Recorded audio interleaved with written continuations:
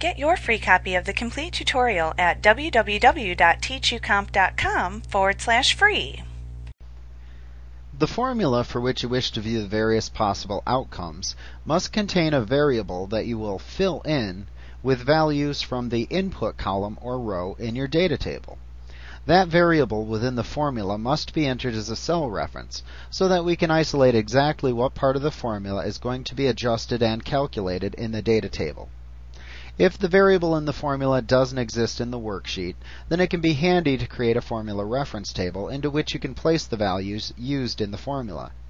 Then you can ensure that the formula will be evaluated in the data table and makes a reference to those cells in the formula reference table. However, if the cell references exist naturally within the spreadsheet data, then this may be an unnecessary step. So let's suppose that we have a commission situation. We would like to know what the commission would be as far as the dollar earnings if we have a commission rate of 10% starting with amounts sold at $10,000.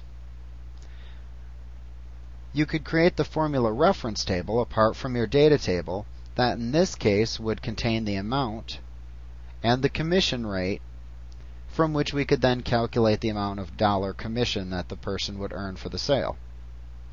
Also, if any of these references change in the future, perhaps you have a different commission rate, you could change the reference table, which will then automatically update the data table. Like what you see? Pick up your free copy of the complete tutorial at www.teachucomp.com/free.